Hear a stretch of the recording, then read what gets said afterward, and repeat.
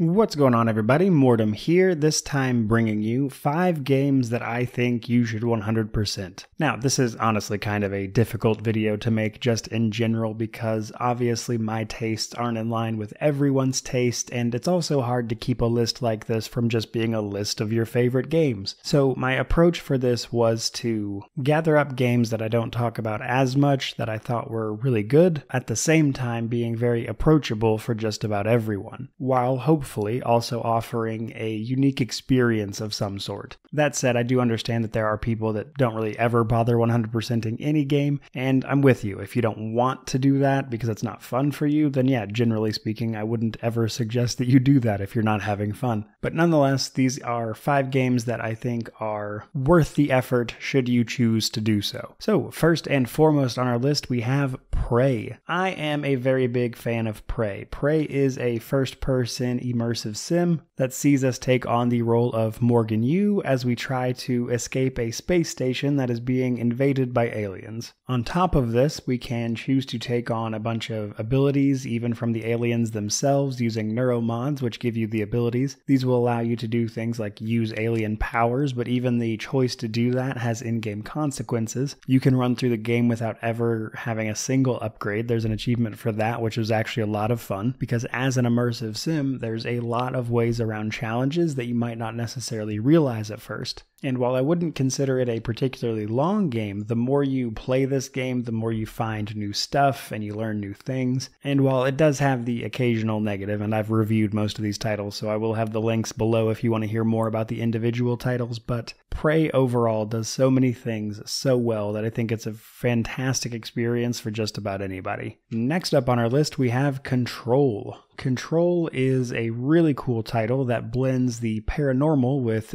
bureaucracy, basically. Think X-Files, that's kind of always the vibe it reminded me of. Or something like the SCP, for instance, where there's just a lot of bureaucracy and procedures, etc. around handling paranormal events. So you combine that kind of cool plot hook, if you will, around the gameplay, which is a lot of fun that sees you levitating, using a lot of cool paranormal powers. And the game is just a fantastic experience that really doesn't run on for too long or overstay its welcome. It's a relatively easy game to 100%. I think I did the entire thing in about 40 hours, give or take. And on top of all of that, it has a really compelling narrative, much like our third title, Jedi Fallen Order. So on top of having a fantastic story to tell, it is of course very fun to play. It's sort of Star Wars meets kind of sort of Dark Souls. I believe, to take a quote from my actual review, I said it's like if Dark Souls respected you as a person. There's a lot of customizable difficulty on the higher end. It's a very much so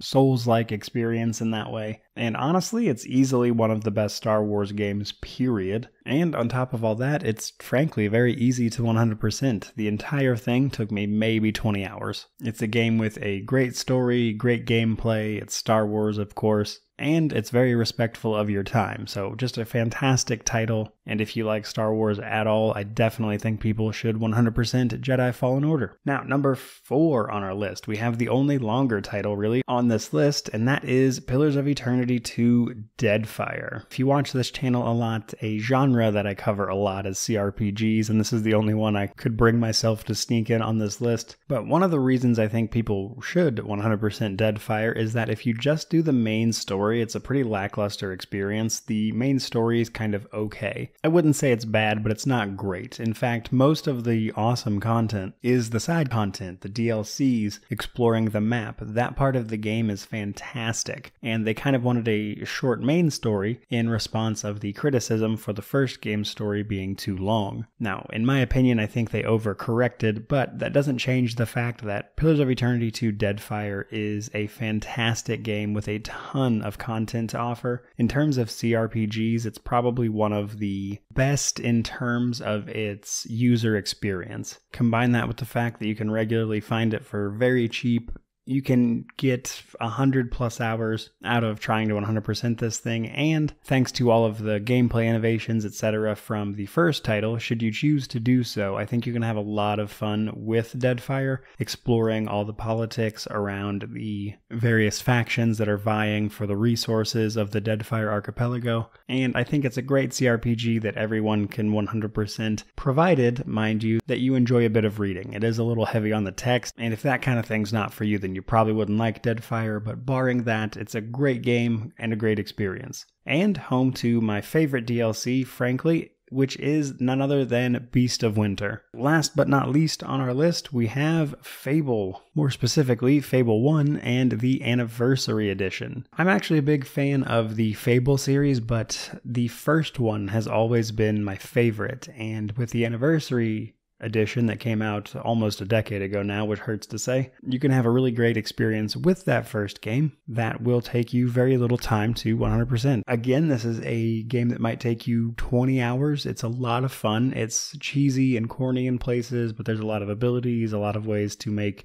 a few different builds that are a lot of fun. I think the concept around being a hero at a guild was a really cool thing. And at the time the game was released, all of the interactions you could have with NPCs, etc. were pretty impressive at the time. And while it's a game that definitely shows its age, I do think Fable is a fantastic game. Frankly, I just think people should check out the original in all of its glory for about 20 hours before the official reboot coming up, just so you can get a feel for where the series was and how far it's come. There you guys go. There are 5 games that I think you should 100%. Let me know about other titles you think people should 100% down below. And of course, thank you so much for watching. I really do appreciate it. The channel recently hit 60,000 subscribers, which I'm very excited about. So truly thank you again to everyone watching, everyone hitting that subscribe button, and frankly, anybody interacting with my videos in any way, shape, or form. The channel is growing every day as a result, and I can't say it enough. Thank you.